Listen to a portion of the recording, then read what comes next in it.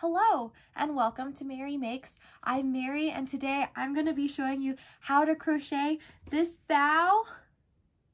This is a great beginner pattern because it's simple and straightforward. I actually made this pattern into like a 1-minute YouTube short last year, and I'm just finally getting around to making a full-length tutorial. So this tutorial is designed for a complete beginner. So if you are totally new to crochet, start here with this video. I'm going to show you everything you need to know, from how to hold your hook to walking you through the entire pattern. So let's get into it. All right, let's start with the materials that you're going to need. You'll notice here that I have 3 different bow that I made, and the first thing you're going to need is yarn, and I brought these 3 bow here to show you the difference that the yarn you choose can make. So this middle bow is the smallest. I think I used Caron Simply Soft to make this bow, and because it was a finer, thinner yarn, it made a smaller bow following the same pattern. Like all of these bow have the same exact number of stitches in them, just this one is smaller. This one is the biggest bow. It was made with Red Heart Super Saver. And so since Red Heart Super Saver is a thicker yarn with more volume to it, it made a bigger bow. And then finally, I think this one, I made this with Hobby Lobby's I Love This yarn. So just wanted to point out that different yarn brands can make a difference. With that said, when you're picking out your yarn, for beginners, I recommend you choose anything that's medium size 4 yarn. So when you go to purchase yarn, it will have a yarn label, and you should see on the label like a little picture of a yarn ball with a number in it.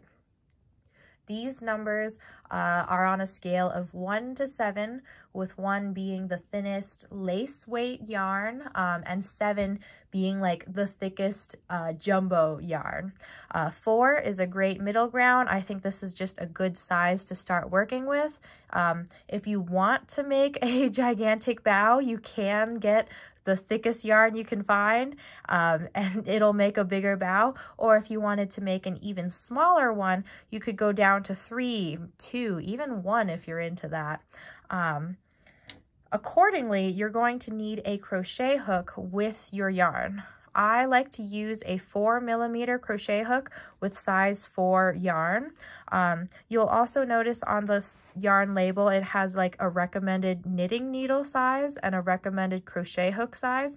This yarn recommends a 5.5mm crochet hook, but the reason why we go down to a 4mm is so that our stitches are smaller and closer together to prevent stuffing from coming out of our bow. Same here, this yarn recommends a 5.5mm crochet hook, but we go down to a 4mm. So that's the first thing you'll need is white yarn. You'll also need a crochet hook. Next, you'll need a yarn needle. I just use a blunt tip yarn needle. These are pretty cheap. They're handy. They don't hurt when you stab yourself, if you don't stab yourself too hard. And they're excellent for working with yarn. You'll also need a pair of scissors. You'll need a stitch marker. I like to use these small little clover stitch markers that are just like a spiral, like you just use this tip here to stab it into the stitch to mark your place, but you can use like a paper clip or anything similar to that to mark your stitches. You'll also want some embroidery thread. I've got some black embroidery thread here and some pink embroidery thread to make the mouth and the blush. This is optional. You technically don't really have to use embroidery thread. You could use yarn or whatever else you have.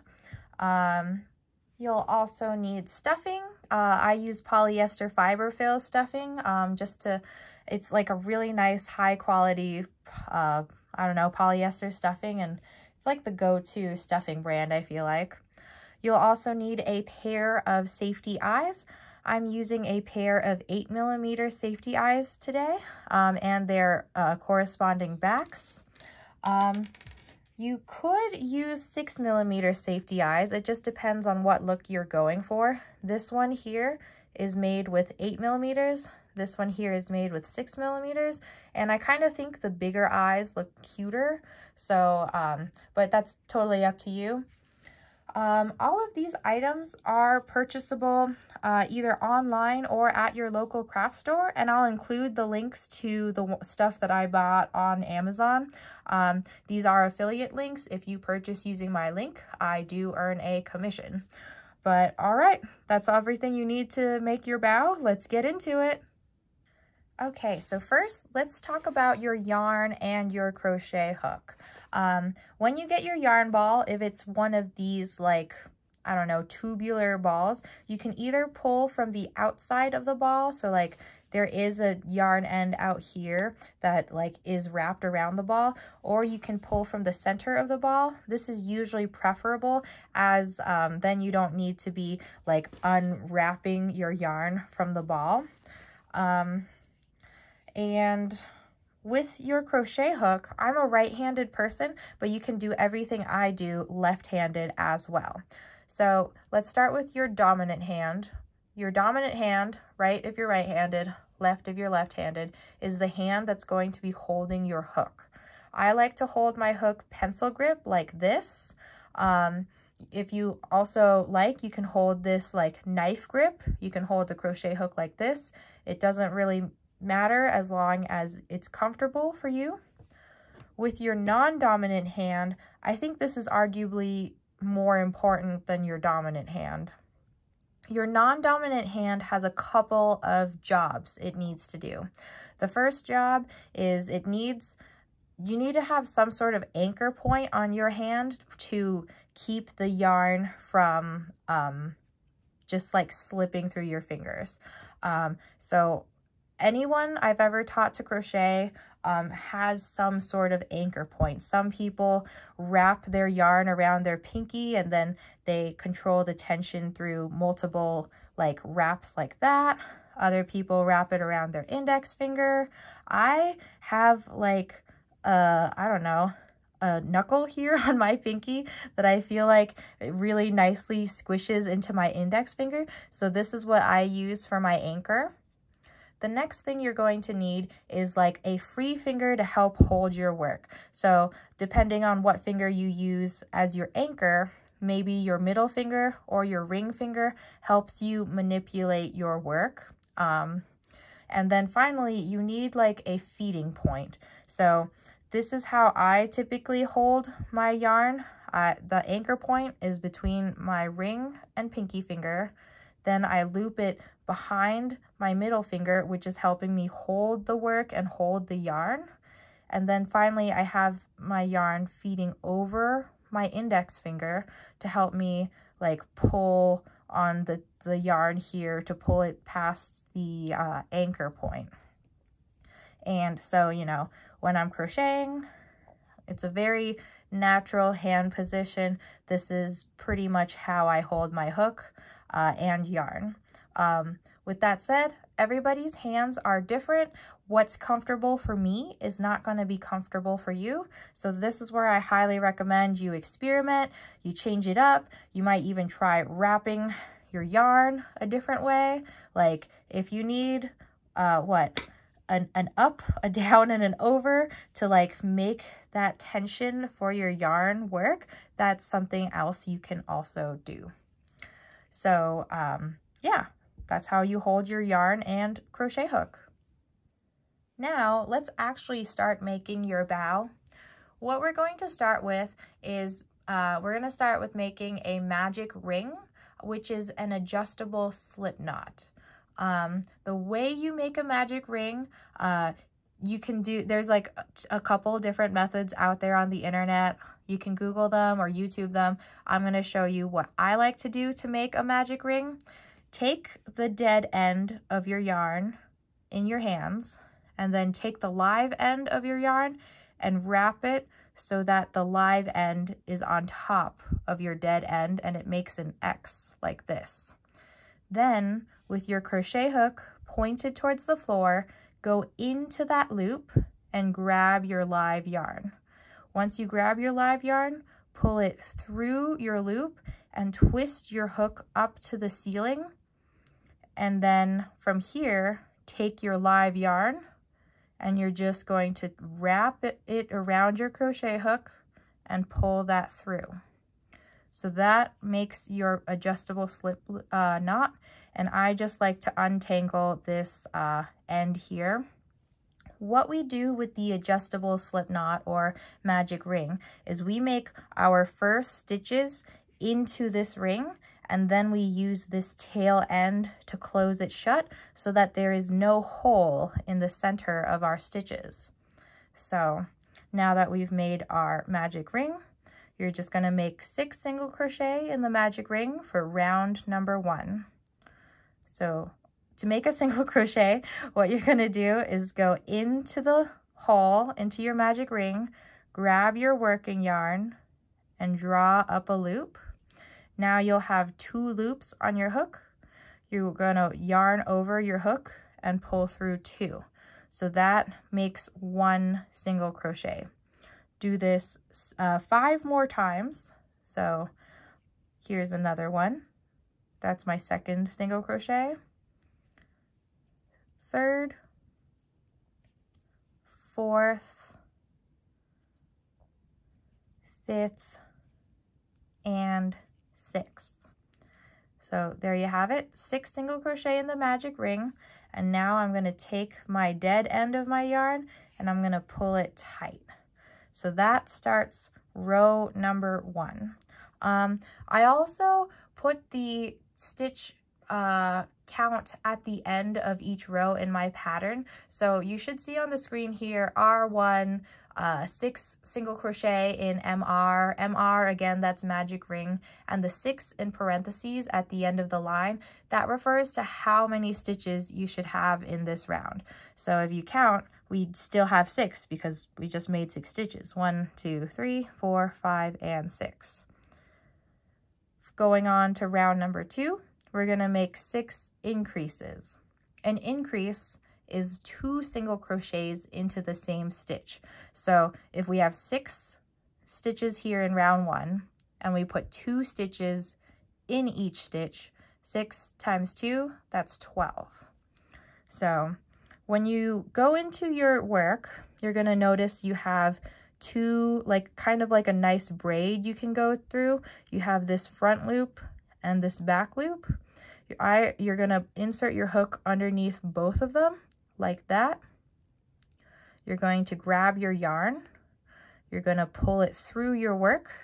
Now you have 2 on your hook. You're going to yarn over and pull through 2. So there's 1 single crochet, and now we're going to go into the exact same spot to make our second single crochet, just like that. So now we have 2 stitches in our first stitch. That's 1 increase. You're going to do that again into the next stitch. We're going to make 2 single crochet there, 1 and 2. Another increase. Boop, doop. Another increase.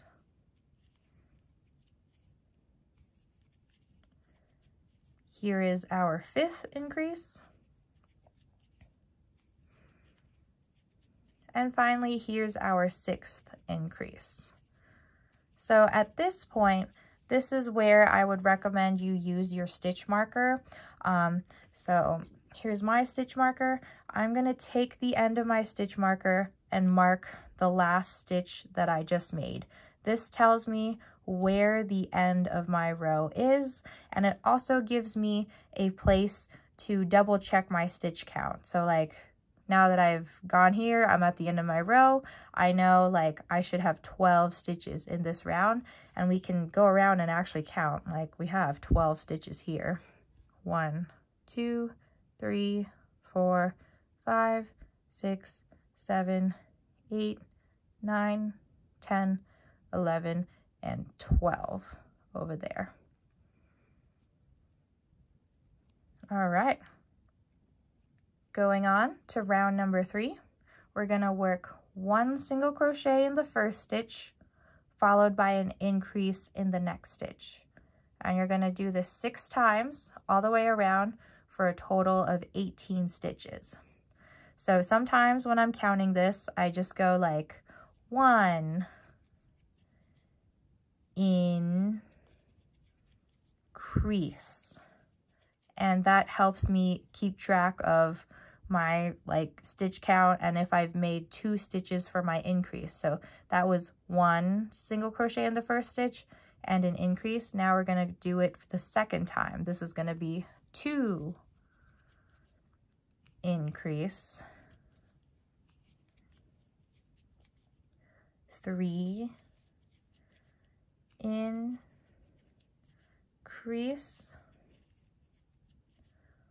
4 increase,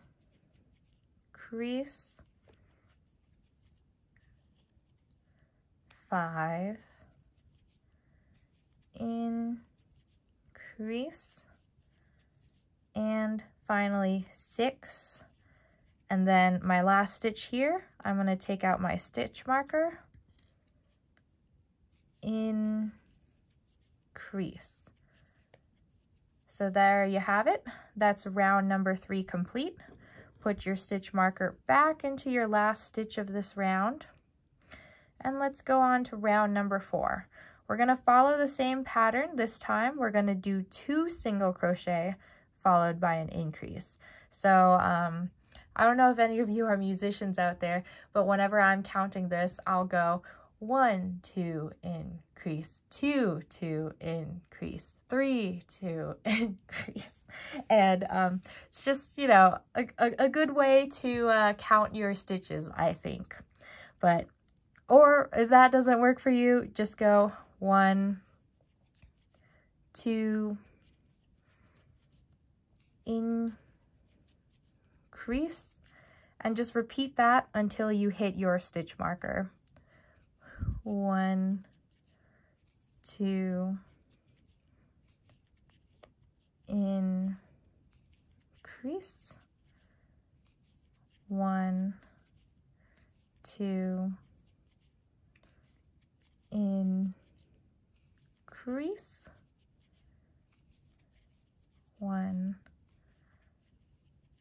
2, increase,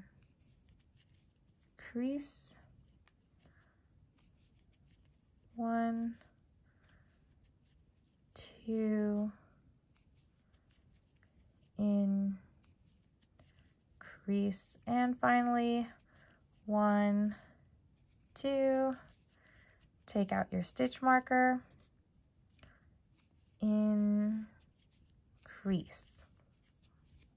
and put your stitch marker back into your last stitch. So there is round number 4 completed. While we're here, I want to show you how to count your rounds. So you can see in your stitches where your rounds started and ended. So you can see here with our first circle, this was round number 1, and here where we start putting stitches on top of it, that's the start of round number 2. So keeping this like point in mind, I know this is round number 2, this is round number 3, and finally this outer round is round number 4 that we just finished. All right, going on to round number 5, you're gonna do 3 single crochet followed by an increase 6 times all the way around for a total of 30 stitches. So 1, 2, 3, and increase. That was our first time. 1, 2, 3, increase. That was our second time. 1, 2, 3, increase. Third time. 1, 2, 3, increase. That was our fourth time. 1, 2, 3, increase, 5th time, and here's our last time. 1, 2, 3, take out your stitch marker, increase. And there is the end of round number 5. You should have 30 stitches in this round. At the end of each round, I think it is a good idea to just quickly double check your stitch count. Just make sure you're on the right track. You know, it always kind of sucks later on to like realize your count was off. I mean, for the bow, it's really not a big deal if you make a mistake, since it's just round. And especially if it's your first time too, I would just say keep going, finish your bow, and then make another one. Make like 5. For round number 6, now we're going to do 4 single crochet followed by an increase for a total of 36 stitches. So here's 1, 2, 3, 4, increase, 1, 2, 3, 4, increase, 1, 2, 3, 4, increase, 1, 2, 3, 4, increase, 1, 2, 3, 4, increase. And last repeat, 1, 2, 3, 4, take out your stitch marker, increase, and put your stitch marker back in the final stitch. That concludes round number 6. You should have 36 stitches in your project now. For rounds 7 through 12, what you're going to do is you're just going to put 1 single crochet in each stitch all the way around. And round 7 through 12, that means you do round 7, 8, 9, 10, 11, and 12. That's 6 rounds. So it's not like, you know, 12 minus 7, oh, that's 5. You have to include round number 7 as well. So it's pretty simple from here. I'll do round 7 with you, but then I'll let you go to do round number 12, and I'll come back to film after that. So round number 7, you don't even have to count. Like, you could sit here and count 1, 2, 3, all the way to 36. But since you have this stitch marker here, I wouldn't bother with that. Just, I don't know, watch some TV, relax. You're just repeating the same motion all the way around.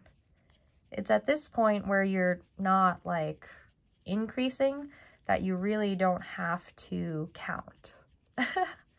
But you do have to still keep track of what row you are on. I can't tell you how many times I've made a project and I've gone to like round 15 or something when I was only supposed to go to round 12. Ugh, counting is hard, but it's okay. The good news is that crocheting can be undone really easily, or if you don't want to undo it, your materials are like pretty cheap. Like a ball of yarn can't be more than, even if you get like a super fancy, nice ball of yarn that's like a high quality animal fiber, it's not going to be that too expensive. Okay, with that said, there are some like really expensive balls of yarn out there, but like for what we buy and what we use, you know, $5, $6 a ball of yarn. And I think that's what I love about crocheting. It's like such a financially accessible hobby, and personally I think it's a lot of fun too. So I hope you're having a good time. So there is round number 7 complete. All I did was put 1 single crochet in each stitch, and I still have 36 stitches in this round. Go ahead and finish rounds 8, 9, 10, 11, and 12, and I'll meet you back here.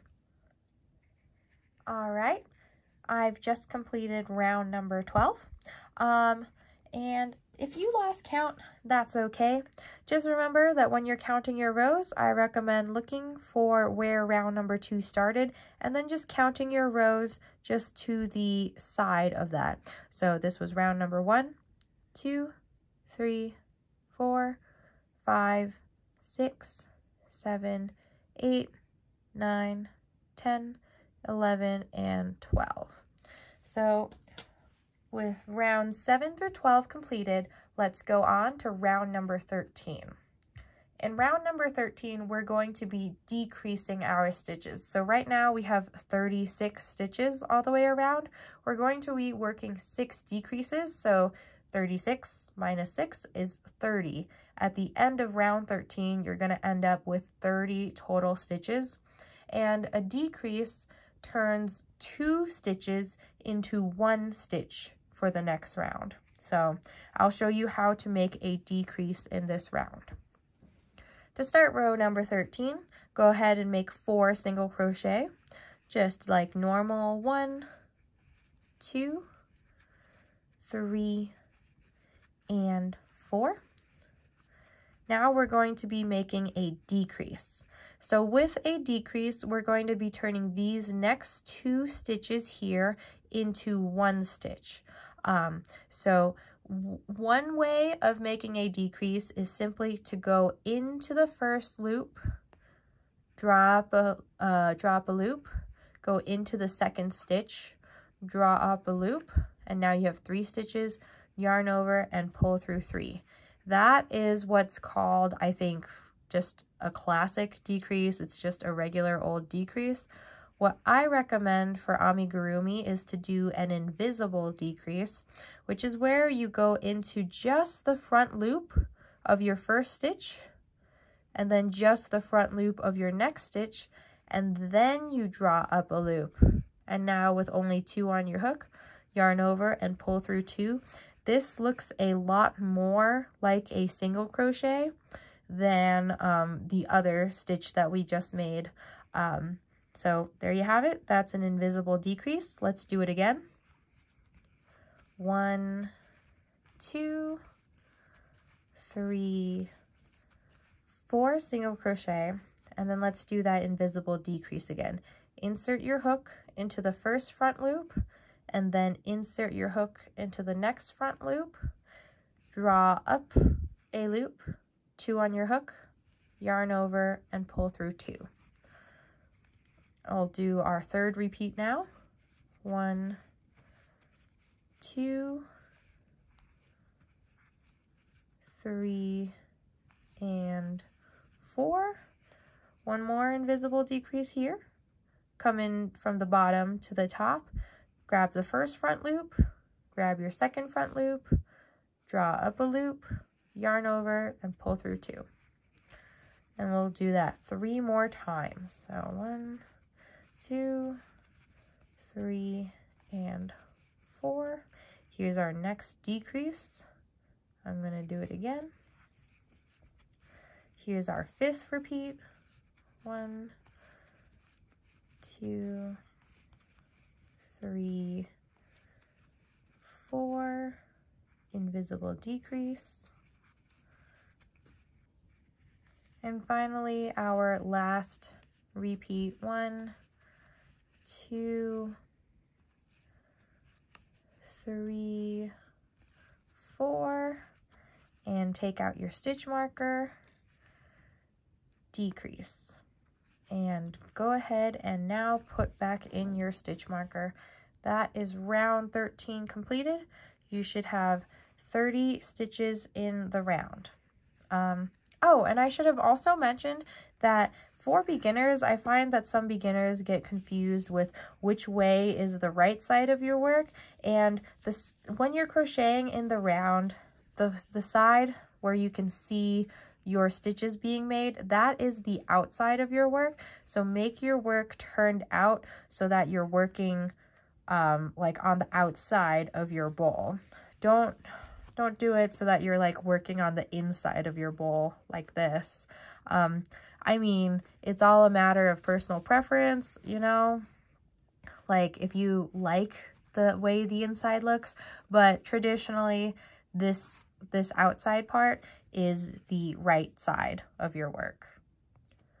Going on to round number 14, we're going to be making another round of decreases. So this time we're going to do 3 single crochet followed by a decrease all the way around for a total of 24 stitches.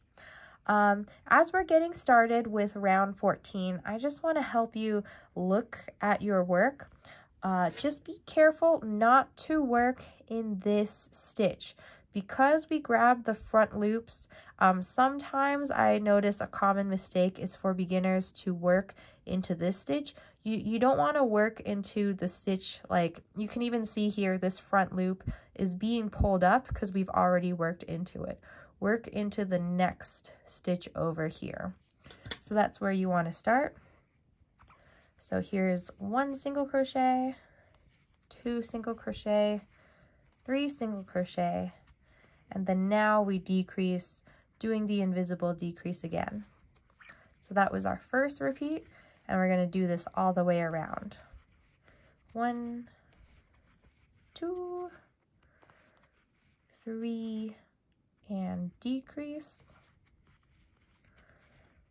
1, 2, 3, and decrease. 1, 2, 3, decrease. 1, 2, 3, decrease. And here's our last repeat.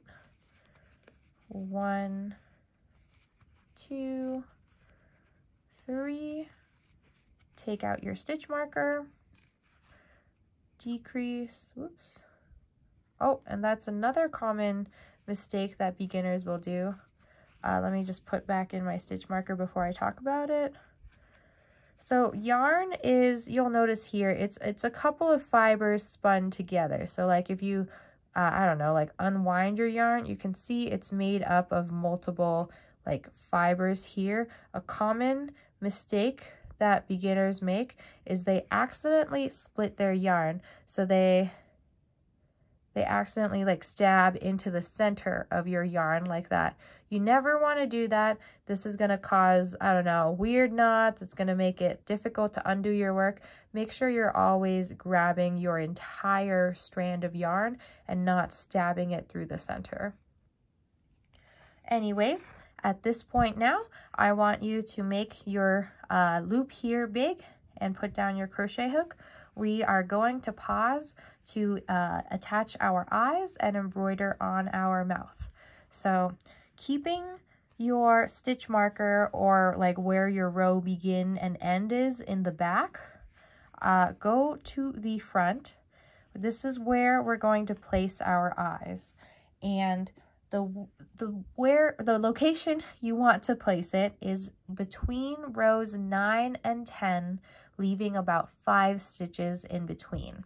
So I just come down here to the bottom. I count 1, 2, 3, 4, 5, 6, 7, 8, 9, and 10. And I'm just going to insert my eye somewhere. It doesn't have to be perfectly in the middle. And then I am going to count from this eye 5 stitches. So 1, 2, 3, 4, 5. And I'm going to put my eye in the next stitch over. So I'm leaving 5 stitches in between my eyes. 1, 2, 3, 4, and 5. Now you're going to want to attach your backs to the eyes. A quick note about safety eyes: they are not technically safe, even though they are called safety eyes. They can be a choking hazard. Excessive, chewing, sucking, and pulling can cause these eyes to pop out. I'm going to show you a quick trick for making sure these eyes don't pop out. Take a lighter and melt down the end and squish it down. So I'm going to show you here. I just melt down the end of the eye post there, and then I poke the plastic down. So now the plastic has been smoothed into like a stub. So now this piece is never coming out unless something like crazy happened. Doing it to the other eye. This is completely optional, but I think it makes your eyes a lot more secure. And I saw this tip like on Facebook or Instagram or something. So there you go. Melting the back posts of your eyeballs down. Next, we want to go ahead and embroider on the mouth. I'm just going to cut myself a short piece of embroidery thread here. You don't really need a ton. I'm going to thread my needle with it, and with the mouth, we're going to make a small little V in between the two eyeballs. So when we counted 1, 2, 3, 4, 5, the stitches are gonna, the embroidery thread is gonna go in stitches 2 and 4. I like to come in from the back, coming out of that second hole there between the eyes. Then I like to go down into stitch number 4 and up in the stitch in between one row down. And so now we've got this like loop here.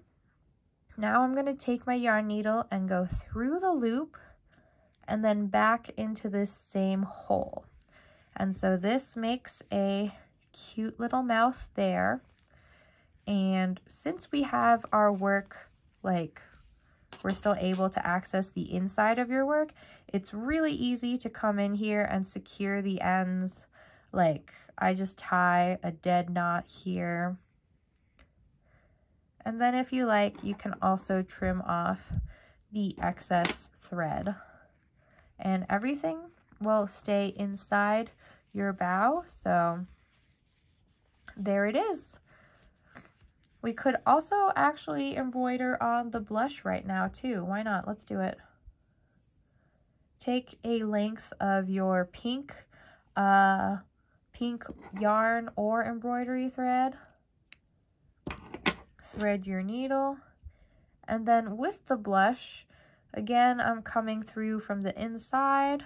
I'm going to come out just to the bottom and to the side of one of the eyes. Wow, I cut myself maybe too long of a piece of thread. That's okay. And I'm just going to go into the next yarn or next hole over, and I'm just going to like loop this through several times, maybe like 5 times. So that's 2, 3, 4, and then 5. On that 5th time, I'm going to use my needle to come up on the other side of my eye. And I'm going to count to 5 again. There's 1, 2, 3, 4, and then, 5. Since I'm using embroidery thread, I am doing like more repeats. But if you're using like pink yarn, you might only have to do 1 or 2. And then again, since I have access to the inside, I'm just going to tie a quick dead knot in here to secure my embroidery thread ends. And I'm going to cut off the excess. You could leave the excess just inside here as stuffing, but because the yarn is white, like especially with the black yarn end, I just want to make sure that you don't like see the black yarn end through, which you don't, so I probably didn't need to actually cut those ends. So now that we're done attaching our eyes and embroidering on our mouth and blush, let's continue crocheting and finishing this off. So we just finished round 14. Let's go on to round 15. With round 15, you're just going to work 1 single crochet in each stitch all the way around for a total of 24 stitches.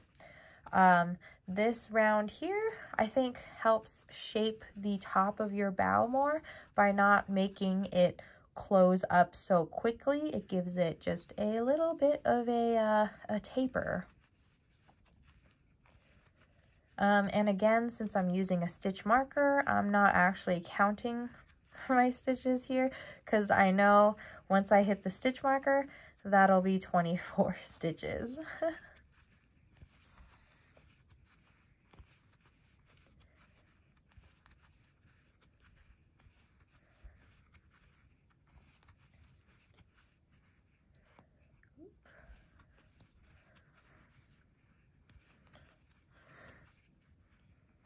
All right, I'm at the last stitch. I'm removing my stitch marker, making my last single crochet. I'm going to put my stitch marker back in. Going on to round number 16, we're going to work 2 single crochet, 1, 2, followed by a decrease. There's my decrease. 6 times all the way around for a total of 18 stitches. So here's my second repeat, 1, 2, decrease, 1, 2, decrease. That was my third repeat, 1, 2, decrease. That was the 4th time, 1, 2,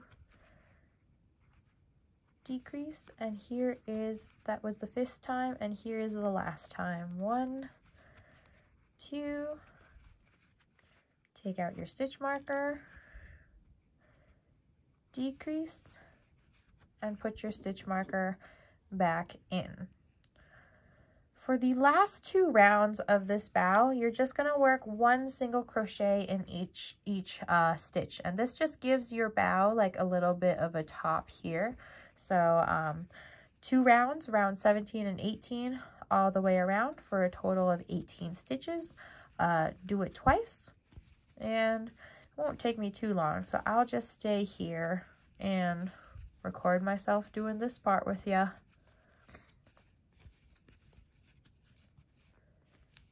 Once you get to the point where like making single crochets is automatic for you, then I think, or just making stitches in general is automatic for you, then I think that's when crocheting becomes really fun. So any of you beginners watching this, I hope you don't feel like discouraged or anything like watching me just talk and crochet. Like, it is really fun and it is really worth taking the time to make it so that this just becomes muscle memory for you, just like becomes second nature. I just finished round 17. Here's round 18.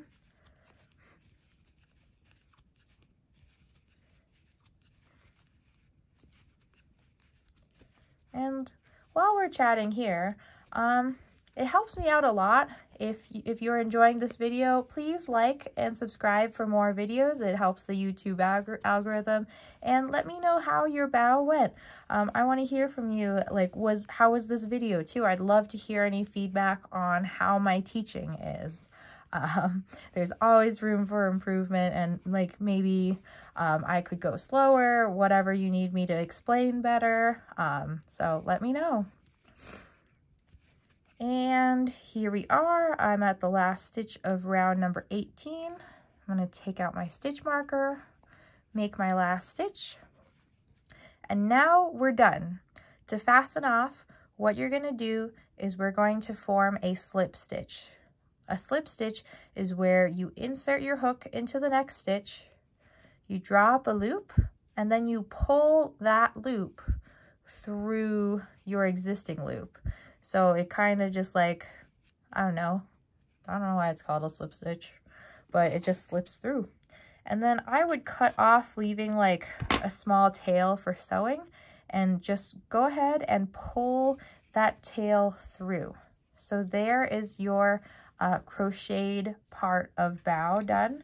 Let's work on assembling it together now. Take your stuffing and fill it up.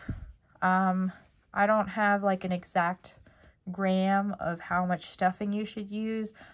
Just feel for it, how squishy or how firm you would like your bao to be. I kind of like my bao to be kind of on the firm side, is typically where I land on like the stuffing spectrum.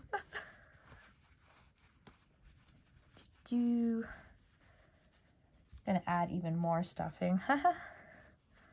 Oh, what is that? Green fluff. And then I wouldn't stuff it, like don't stuff it all the way to the top here, because what we're going to do is we're going to pinch the top and sew it together in like this plus sign shape. And so you don't want any stuffing in there. You just want stuffing from the bottom to like, I don't know, 3 rows from the top.